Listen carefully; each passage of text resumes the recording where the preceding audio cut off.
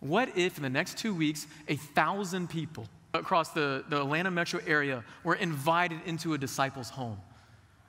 What could God do with that?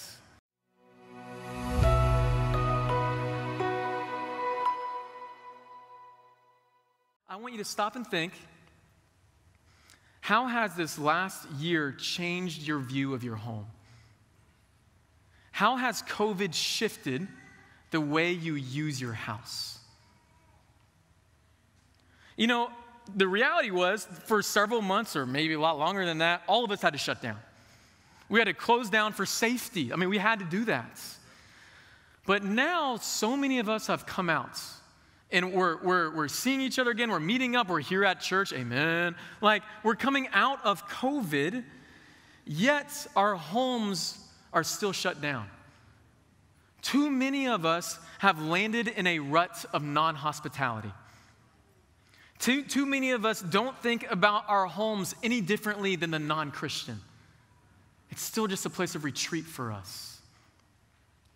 When was the last time you had your neighbor, like your neighbor, not like, oh, your neighbor's anyone that is in need. No, like your neighbor, like the literal definition of loving your neighbor.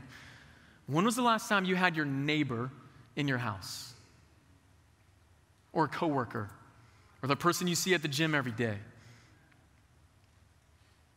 I know we're all worried about COVID, but the reality is so many of us are back to normal. Have you started using your house to express the love of God again? We have to come out. COVID does not want us to open up our homes for hospitality anymore. COVID wants to stop us. COVID wants to ruin us from practicing this incredible practice of Jesus.